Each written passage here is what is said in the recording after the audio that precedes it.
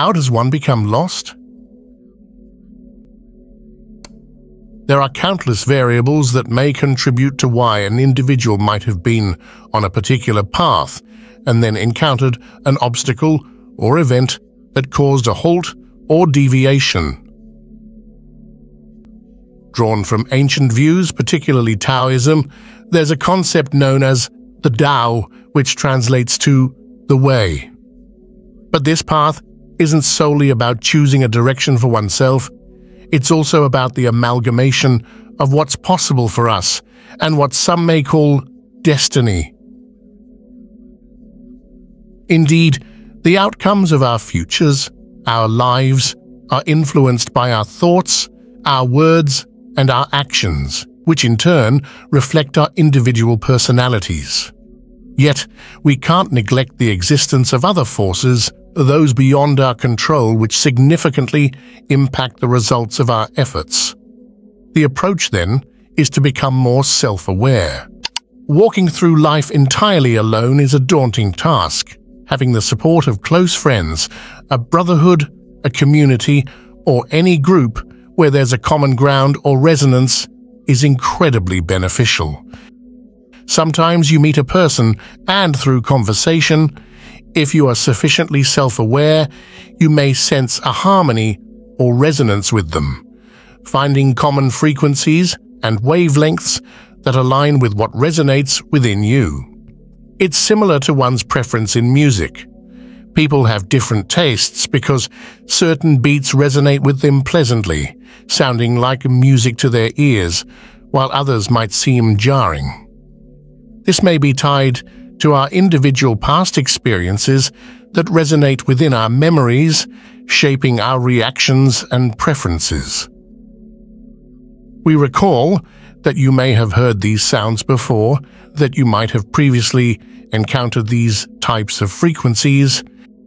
Every time you quickly resonate with something, it could signal that you are beginning to recall a familiar place, an experience where you have been before. It feels like you are picking up from where you left off. On the other hand, just because you witness something with which you do not resonate, it doesn't mean there's no potential there. Everything unfamiliar, anything that currently disturbs or challenges you, can also present opportunities. When we discuss the sensation of being lost, of not knowing one's past, one way to embark on a journey of discovery is to engage with others. Through socializing and conversing with different people, you may find topics or ideas that resonate with you. The concept of a comfort zone and stepping out of it is instructive here. We feel comfortable with things we're accustomed to, having experienced them repeatedly. For example, the first interaction with cold can be uncomfortable, but with regular exposure, you become more at ease with it, eventually even finding it comforting. Hence, comfort is often a result of familiarity, of having gone through certain experiences multiple times. Feeling uncomfortable or facing discomfort simply indicates that you are encountering a boundary, a limit you have not yet crossed sufficiently. Why do I believe it's necessary to push these boundaries and exceed your own limits from time to time? The reason is that without doing so, you risk stagnating in the narrow confines of your past experiences. Living a comfortable life typically means you are continuously staying within a familiar territory. Knowledge you have gathered either from this life or from previous generations that you haven't expanded upon. Each time you cross that line, each time you push your boundaries, you are growing, uncovering new horizons. You bring light into an area that was once shrouded in darkness and uncertainty. It's uncomfortable because you can't predict the outcome of crossing that boundary. People fear this uncertainty. But there's only one way to transform the unknown into knowledge, and that is through direct experience.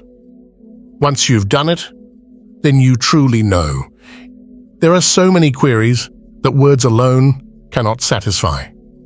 They hit a barrier that can only be breached when intellectual knowledge transitions into action. This action then provides the answers. In our tradition, the moment these discoveries are made through personal experience, that's when we refer to it as authentic knowledge or sometimes wisdom. This is the genuine understanding that comes from your own exploration, far more substantive than the intellectual knowledge passed on by a teacher or friend. This preliminary knowledge must be converted into action, which then matures into experience. Experience arms you with the tools you need to advance. We have a method. Once you feel that spark, you must nurture it to help it grow into a flame. If you are constantly doubting and second-guessing yourself, it will surely snuff out that burgeoning fire. Once the fire has started burning, let it grow, invest your thoughts positively, and resist the temptation to contemplate why it might not work. Do not extinguish the flame before it has had the chance to flourish. You need to move beyond constant self-interrogation and learn to trust in the power of your thoughts.